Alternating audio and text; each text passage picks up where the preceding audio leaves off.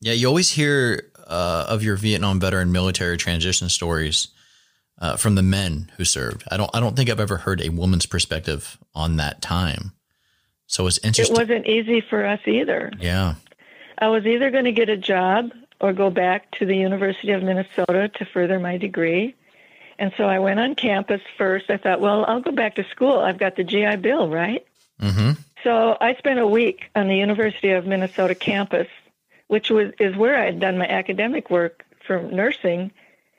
And it was so horrible. This was August 1969. Well, it was fall when I started. And the anti-war protests and the mean-spirited things that were being said to Vietnam veterans and about them was so horrible, I couldn't stand it. I thought, I'm not going to be part of this. I'm not listening to this. It was just too painful, too hurtful. I had just seen how these men had suffered and died by the hundreds, and now people were denigrating them. And I always said them because it was them. It was the men. I never said us, until a reporter who was interviewing me back in the day said, well, you're always talking about them. Aren't you a veteran? Why didn't you say us? You were part of this. And I said, but I never thought of it that way.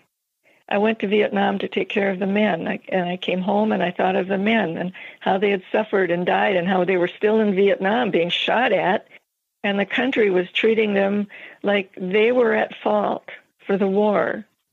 Yeah. And we were just serving our country, putting on the uniform like we were asked to do. It was a very confusing, complicated time, Tanner. It's hard for me to explain it to you, but I couldn't be on that campus. So then I got a job at the civilian hospital. It was a trauma hospital. I thought, well, I should be happy there, and I was miserable. And then went to Madigan Army Hospital and felt like I was home.